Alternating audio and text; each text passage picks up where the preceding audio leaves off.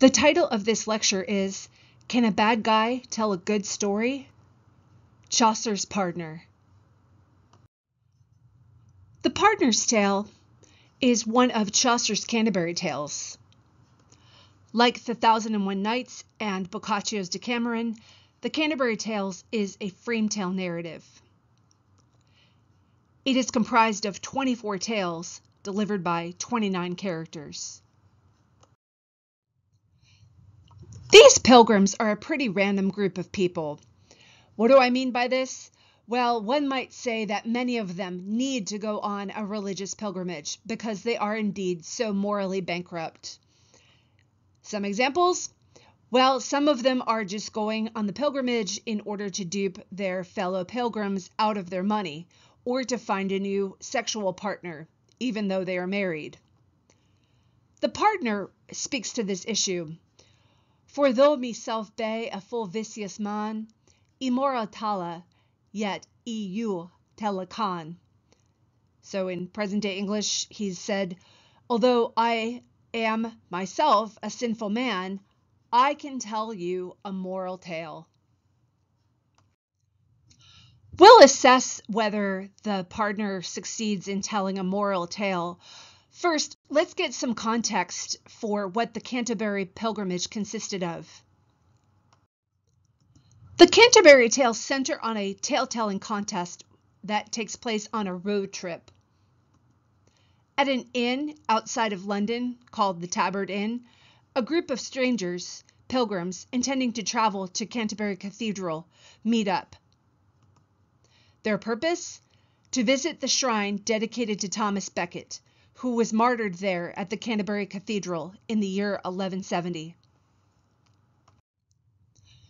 Thomas Becket had been appointed Archbishop of Canterbury, that is the second most powerful position in all of England at the time, by his friend Henry II. The king thought that putting a personal friend in this position of power would mean that he, the king, had control over the church. And in this manuscript image, we see Henry II on the left and Thomas Becket identifiable by his crozier, that's like that staff thing that he's holding, and his bishop's mitre, the hat that he's wearing on his head. But there was trouble in paradise for the drinking buddies at a certain juncture of their relationship.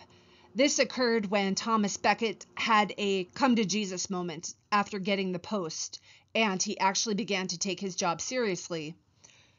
So after many years of locking horns with the king and Becket living in exile in France, away from the English king, they quarreled once again. The king allegedly uttered some fateful words. Who will rid me of this meddlesome priest?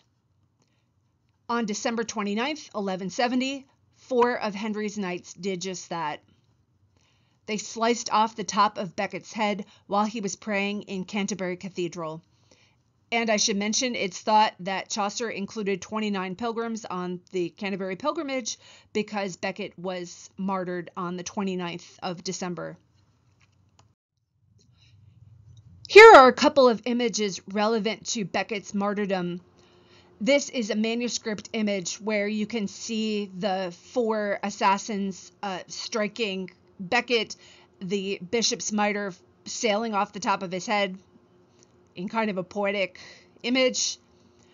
This other image marks the spot where Becket was martyred in the Canterbury Cathedral. You can see on the floor underneath that railing the letters HOMS, and it is an inscription that describes what happened at the site. Up there on the wall, we have a cross that's made out of 4 swords. Those represent the 4 knights who killed Becket, and anytime medieval people can compare a saint or a martyr to Christ in some way, they go right ahead and lean in on that idea. So here what we find is the swords are fashioned in the shape of a cross to suggest, yeah, this guy died for the faith, just like Christ did. What we have here on this slide are a couple of images of relics, both big and small. So on the left, that is an ampule so like a tiny vessel that would have stored what was allegedly Becket's blood. Above, this is a pretty exciting item. It's Becket's bloodstained tunic, which is currently headed back to Canterbury to mark the 850th anniversary of his martyrdom. The Canterbury pilgrimage was extraordinarily popular throughout the Middle Ages. The people really loved Thomas Becket because he represented something of a homegrown hero, an average person who stood up to the king and got punished for it. So he talked truth to power and got martyred for the faith. Not exactly the case because, as I said, Becket was himself in a position of great power, but nonetheless, he was embraced by the masses, and the site of his martyrdom in the Canterbury Cathedral was very popular for hundreds of years. But why does Chaucer use the pilgrimage as a frame tale setting a couple hundred years after the martyrdom has taken place? So why does the pilgrimage, in particular the Canterbury pilgrimage, offer Chaucer a unique opportunity to tell his stories? Something that Chaucer loves to do throughout his literary oeuvre is to contrast the sacred and the profane. So we will definitely get a strong dose of this in The Pardoner's Tale. The pilgrimage, which is a religious errand, allowed him to do this because many of the people who are along on the pilgrimage are openly vicious, if not deeply flawed. The pilgrimage offered Chaucer a premise for gathering people from all walks of life. So we are just reading one of the Canterbury Tales, but indeed in the collection of 24, you get very pious tales. A couple of those are told by clergymen, and then some that are extremely bawdy, on par with the stories that we just finished from Boccaccio.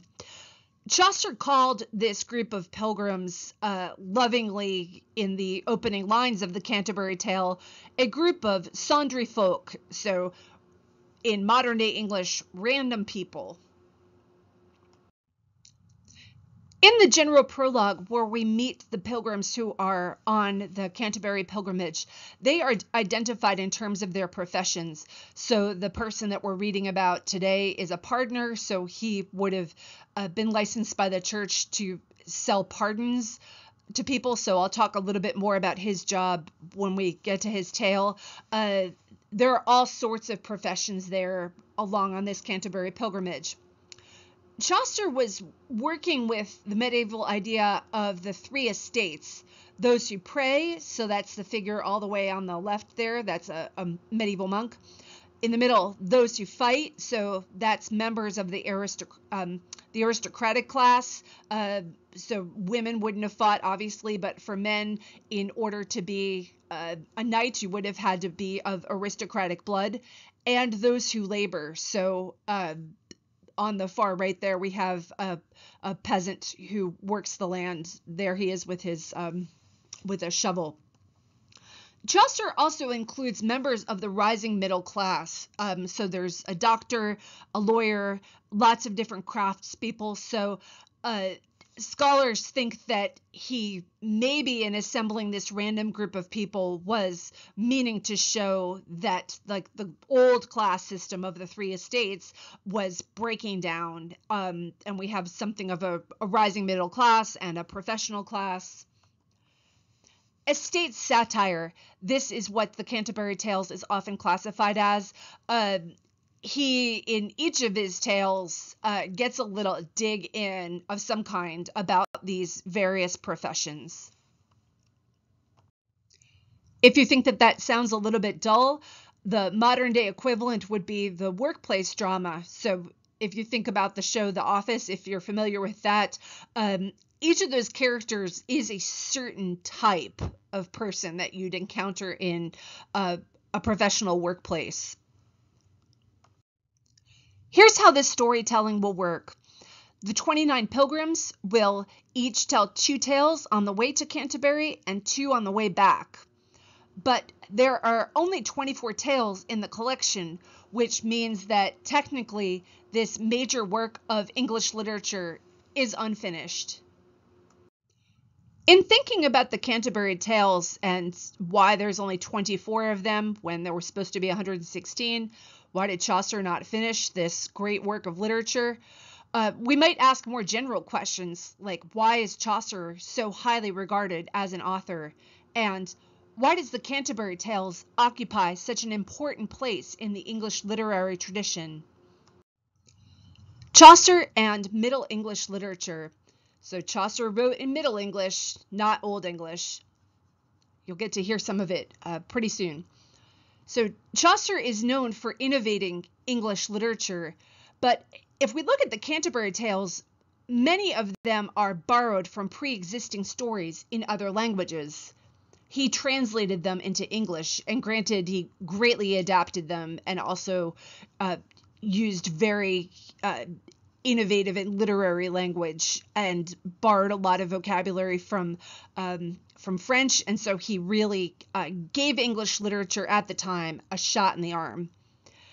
So yes, there were texts written in English at this point, but English letters was just coming out of kind of a sorry state. Latin had been the prestige language in Western Europe until the 14th century. Additionally, in English, there was another linguistic obstacle to overcome, and that was the fact that French was the literary language in England after the Norman conquest of 1066, when England was effectively, for something like 300 years, ruled by French kings. This image here is the Chaucer pilgrim, and it's often taken as an image of what Chaucer actually looked like in the Ellesmere manuscript of the Canterbury Tales. It is thought to be like the best manuscript, both for its closeness to Chaucer's intentions, because he didn't actually write it with his own hands. A scribe did that. And it is a manuscript that dates rather close to his lifetime. So he died in the year 1400. There are no manuscripts that exist for any of his works that were made during his lifetime. To give you a sense of what the English language sounded like before and after the Norman conquest, I have here the Lord's Prayer in Old English and Middle English. So the Norman conquest took place in 1066. The Old English version reflects what the language looked like before that, and then the version on the right is in Middle English, and so it should show a little bit more of a French influence on the language. Here's the Old English version.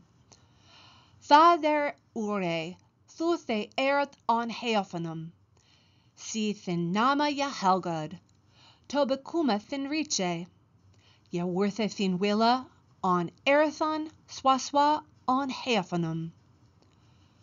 Urne ye die Juan Lichan, Lafsile ostodai, and for Yifas ura yiltas, Swaswa ye for Yifath uram yiltendum, and ne yalad thu us on Kostnunga, ak alis us of Efola sothliche. So you might recognize the word evil in the last line there, and then the sothliche is something like amen. It's like literally like truthfully. Here goes in Middle English. Ure Fader that art in heavenes, hallowed be thy name. The kingdom come to, be the will done, in earth as in heaven. Give it to us this day our bread over other substance, and forgive to us our debts, as we forgiven to our debtors, and lead us not into temptation, but deliver us from evil.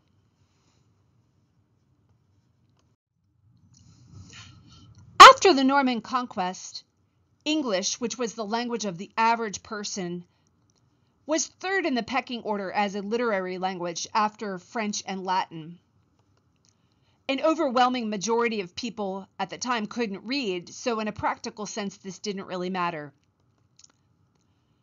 The 100 Years' War, which actually lasted 116 years between England and France, like a lot of unresolved issues from the Norman conquest, and then all of the other like little mini fights that happened in the 300 years between the conquest and the 100 Years' War come to a head.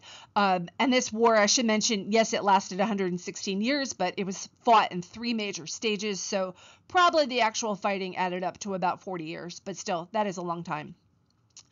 So this war stoked English nationalism, and to that end, the crown perhaps helped promote English literature. So, for example, English kings in the 14th century went so far as to allege, when they were addressing Parliament, that France, their familiar enemy, was keen to conquer England in order to wipe the English language from the face of the earth. So Chaucer and a group of authors who were working during his time, so this is the late 14th century, put English on the map as a literary language. So their writing careers represented the first concerted output of English vernacular literature since before the Norman conquest of 1066. In doing so, the culture was collectively rethinking what subjects could be written in English. So, for example, it's pretty surprising to me that in 1362, the Pleading in English Act was passed.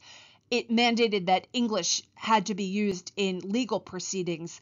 They would have been conducted in French. But how would a native English person know what was going on? Recall in my lecture on Boccaccio, I said that the vernacular was gaining a foothold throughout Europe in the 14th century. Same thing in England. And with this rise of the vernacular, granted, there's going to be different reasons for it in different European countries. In England, it probably had something to do with the 100 Years' War, or should I say a big something. There's going to be a lot of cultural conversations about what types of texts the vernacular language is appropriate for, given that they've been behind a paywall of Latin or French in the case of England. So, for example, a man named John Wycliffe was an English priest who proposed a series of church reforms. Among them was translating scripture into the vernacular, and he had several other proposed reforms that were in this vein. So use of the vernacular in religious ritual was another one. He and his followers, who were known as the Lollards, are branded heretics, and they would have been subject to the death penalty. So not surprisingly, this law called like on the burning of heretics was passed in the year 1401 in response to the Lollard heresy. In 1409, owning a vernacular scripture would become a crime. To subsequent generations, Wycliffe would be known as the morning star of the Reformation, but not so in his own time. In the year 1428, on the orders of the Pope, John Wycliffe's body was dug up, burned, and dumped into the River Swift. So if you look carefully here, you can see there's his skeleton. All that's left of him, he's been dead now for something like 50 years, is being taken out of its coffin. There we have his skull in the fire. And then over here, the ashes are getting dumped into a river. So I know you guys probably have a question, as I would. Why is scripture not in the English vernacular yet? So it's thought that the English language, which was the spoken tongue of the unwashed masses, was not a fit medium for God's word. So that's reason number one. Another reason that's a little bit more insidious is that average people are not smart enough to make sense of scripture. They need the clergy to interpret it for them. So here we have an image, the opening of John's Gospel from an English translation made by the Lollards. It's not known exactly who did this translation. For a long time, it was attributed to John Wycliffe himself, but the chronology just doesn't add up based on when he died in 1384. As you can see next to that enormous initial I, it says like in, and then that's a letter that stands for TH. It says in, and then here we have this strange looking letter. So that's the, and then a word that looks something like B-I-G. Y with the line over it would mean a letter is missing, so a second N. There's another N. There's a Y with a dot on it, which means, okay, it's an abbreviation, which means there's an I there, N and G. So in the beginning, you probably could see that without my even telling you. This perceived need for clerical mediation, because scripture was behind a Latin paywall, was exploited by corrupt clergymen. So the practice that they engaged in was called glossing. Gloss means to interpret or to annotate. If you think a glossary in a book gives you a drill down of the important terms and explains them.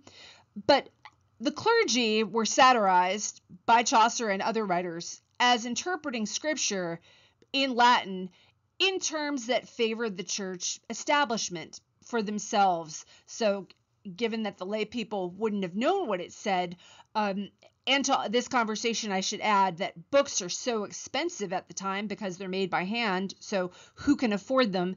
Lay people don't have access to scripture, so it's not too far of a reach to think, yeah, unscrupulous people might lie about what is being said in the pages of scripture. Corrupt clergymen are Chaucer's favorite target of satire. They are perhaps the most morally dubious of the pilgrims. There are 6 clergymen along on the pilgrimage out of 29 pilgrims, and yeah, they're a group of real winners. So, for example, the friar is a notorious mooch.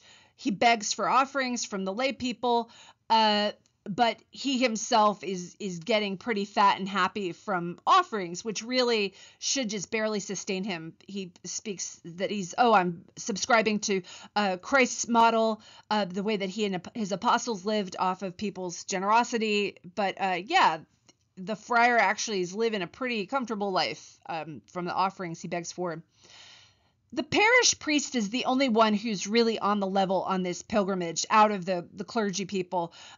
According to him, as he puts it so eloquently, when the shepherd is weak, the wolf shits wool. What we have here is an image of a bishop dressed as a fox. So yet another animal-oriented image to explain that you need a good, scrupulous, honest church leader to lead a flock of people. So I'm thinking that this here wolf, he's maybe more interested in, the fox. I think he might be more interested in eating the lay people instead of leading them. So now we come to the partner who told the tale that we read for today. The partner might very well win the prize for the most corrupt clergyman on the Canterbury pilgrimage. He is indeed a secular clergyman, which means that he applies church authority in the real world. So he sells papal pardons and indulgences. So these are something like get out of purgatory free cards if you gave a donation to the church, or alternatively, indulgences could be earned by engaging in spiritual activities.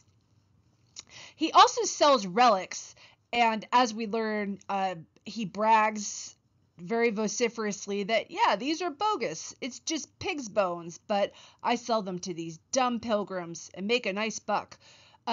What we have here is an image of the partner that was included with the Ellesmere manuscript. On a previous slide, there was a picture of the Chaucer pilgrim. Throughout the Canterbury Tales, Chaucer parodies all preaching practices, no matter who engages in them, meant to bilk the lay people of their money or otherwise dupe them. So he, in doing so, brings up the issue of glossing and how, clergy people like to use a little bit of Latin to confuse the lay people enough and make them feel like they are really, really, really smart wizards for knowing this Latin. So hence the partner's favorite theme for his sermons, radix malorum est cupiditas, meaning money is the root of all evil. He says that he's going to do these lay people a favor. He is going to liberate them of their money. Additionally, in this prologue, he preaches about the virtues of the bogus relics that he sells to the unsuspecting lay people. It's hard to say which of the partner's vicious activities is the absolute worst, but here's yet another one. He also is licensed to hear confessions and absolve lay people of their sins. So, in fact, by virtue of having that job, he would be allowed to preach from the pulpit on occasion. And so he uses the pulpit to accuse people of the sins that they've committed, to quit, meaning like to requite or repay anyone who's crossed him. So he knows about people's sins because they've confessed them to him. So in case you're wondering, yes, an ethical confessor was bound by the seal of confession, but the partner apparently missed that memo. And what we have here is just a standard picture of a medieval clergyman hearing a confession. Those loopy scroll things festooning the image would be like the bubbles coming out of cartoon characters' mouths. This is the medieval equivalent of those. I would be remiss if I didn't read to you a little bit in Middle English, so read along in the present day English and see how many words you can pick off as I read in the bolded type. For certes, many a predicación komt of the tema of evil intención. Some for plaisance of folk and flatteria, to ben avanced, be hypocrisia, and some for vain gloria, and some for hot. For when id there, nun otherwise debats, Vanna Wally stinga him with me tonga smerta in preaching, so that he shall not esterta. To ben defamed falsely if that he hath trespassed to me brethren or to me. For though he tell not his proper name, men shall well canoa that it is the same. Be sines and be other circumstances. Thus quitty folk that do us desplances. Thus spitta e ut me venom under hua. Of holiness to semen holy and true. Let's turn now to the partner's tale. That is obviously not a medieval image, but it nicely captures the plot of the story. The partner's tale has a long preamble about various sins. They are stopped in an alehouse now, so it perhaps stands to reason that the partner turns to talking about gluttony. He presents gluttony as the original sin committed in the Garden of Eden.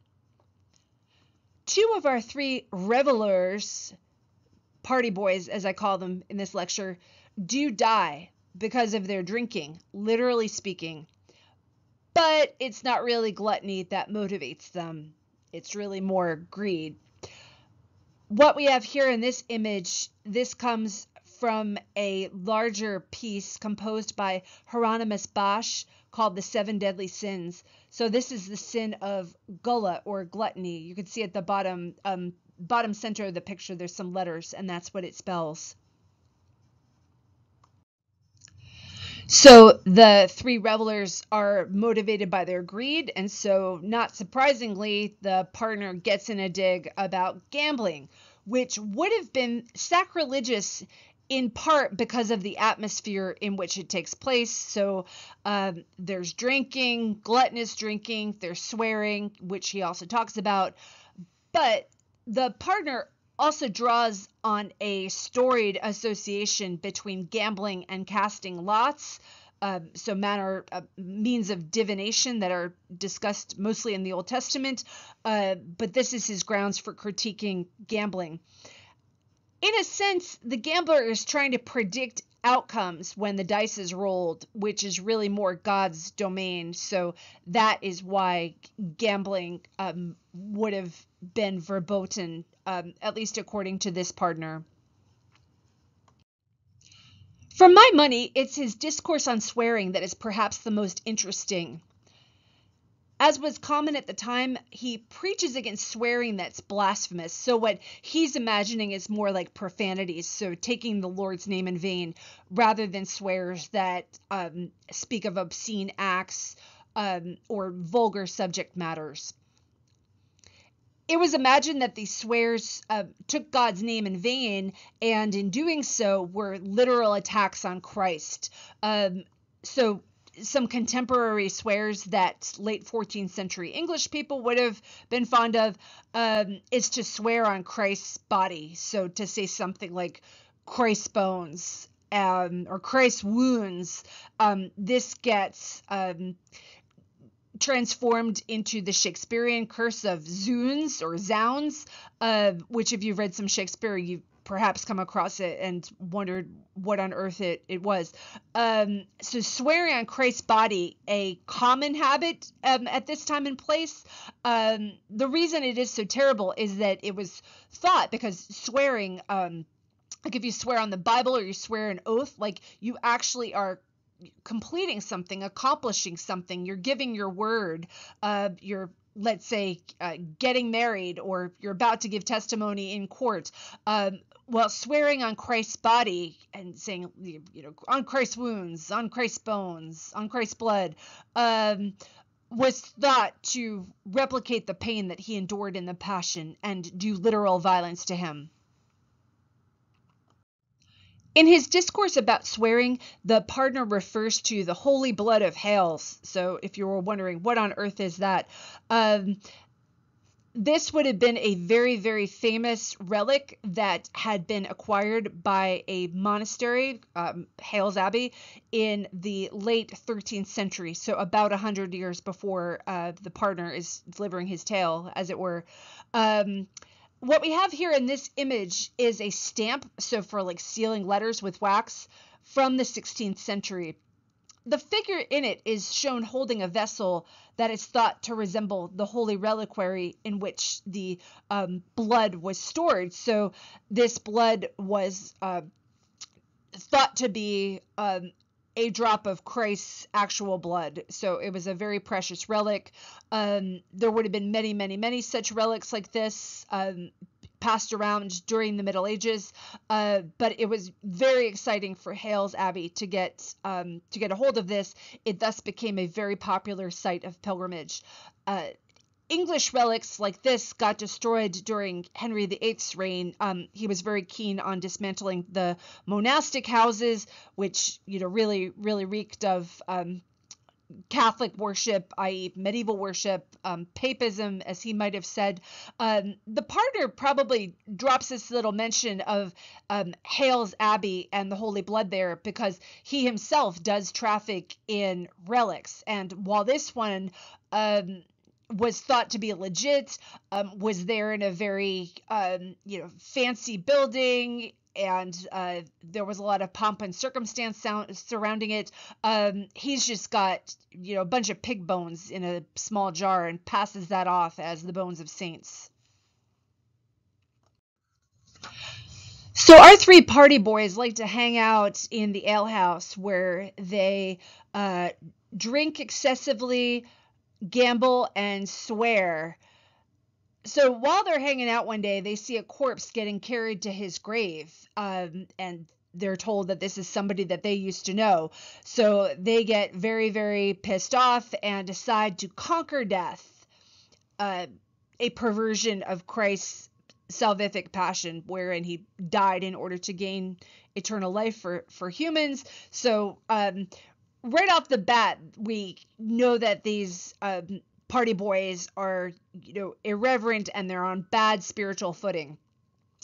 Recall the Black Death, how it has hit Western Europe a few generations before Chaucer is writing, so maybe about 40-something years before he composes the Canterbury Tales. It wipes out close to half the population. So although it is not explicitly said what he's died of, it is strongly implied that it is the Black Death. What we have here is an image of death reaching into somebody's face and taking the life out of them in a very, very grisly image. So who is this old man that the three party boys encounter? That figure on the previous slide looks something like an old man who, in interpretations of this tale, has been said to represent many different figures. He could be an allegorical representation of death, whom our party boys, in fact, find but do not recognize. As they're standing there talking to him, they're like, "Can you show us where death is? That's all the use that you will have for us." The old man says that he has traveled all the way from India, which is where the Black Death came from, along the Silk Road trade route. Remember the story about the ships that pull into the harbor in Sicily? So they had been trading in the Far East. It is thought that the Black Death infected fleas on rats that were transported on boats. I think that this theory has been problematized in my recent reading. At least that's what I learned. But however, then I don't know quite what to do with the rat cameo that I love so much in this story. The youngest of the party boys, who's up to no good, he's going to do away with his two friends in order to take advantage of them, as you'll see in a moment. He says he needs to get some poison so he can kill some rats. So I'm like, oh, he's talking about his friends. This is just an alibi, but the fact that he mentions killing the rats suggested to me the traditional description of how the Black Death came to be. So the description of the body's disaggregation from the point of view of the old man, he says, "Lo, who he vanish, flesh and blood and skin." This suggests the way that victims of the Black Death looked. So he's maybe somebody who's inflicted with the Black Death and an allegorical embodiment of death.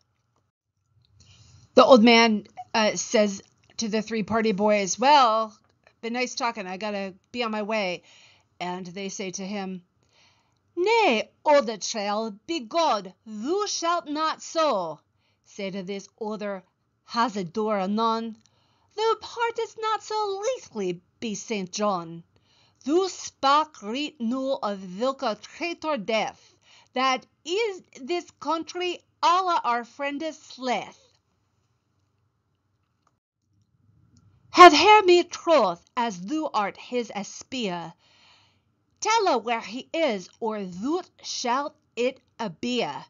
Be God and be the holy sacrament, for soothly thou art on of his ascent to slain us younger folk, thou falsest thief."